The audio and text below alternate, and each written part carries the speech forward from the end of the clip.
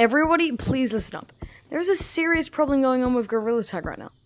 So if you guys don't know, I've been scrolling on TikTok a lot recently. I also posted a gorilla tag short. I've been scrolling on TikTok recently, you know, just normal. I'm seeing a lot of gorilla tag ghost videos.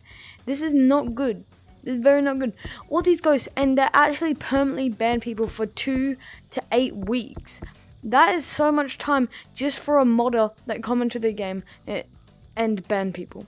And this needs to stop because they're just coming into city and banning people thinking, oh, it's fake, I've seen this a million times. I think what I should do now is go check out what the community thinks about these ghosts going in city. Okay, listen, I need you to listen to me. What do you think of these gorilla tag ghosts that are going around and like banning people in city? They're not real. You can't get. Only Lemon can ban. A ghost can't ban. No matter what the hell you do, you can't ban people unless.